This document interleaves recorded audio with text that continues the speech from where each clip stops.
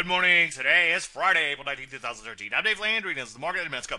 Well, the piece on a fairly hard in here, down towards the bottom of their range. In fact, closing just below the bottom of that trading range. Take a look at NASDAQ. Break it down in earnest in here, down 1% and change well below its prior trading range. Take a look at the Rusty. Rusty remains a big disappointment in here. As you can see, it hasn't made a whole lot of forward progress in quite a while. Also, if you back chart out a little bit, it's looking a little toppy. It's being a little toppy in here. Manufacturing, materials and construction, the list goes on and on. Banks, another area out there. All these areas appear to be on the early phases, I should say, break it down. So it's continued to deteriorate out there. As usual, we'll take things one day at a time, but right now, it's starting to look a little ugly. Futures are a little strong pre-market, but I wouldn't get too excited just yet. Any questions? As usual, Dave at DaveLandry.com. I'm Dave Landry, and you heard the Market in a Minute.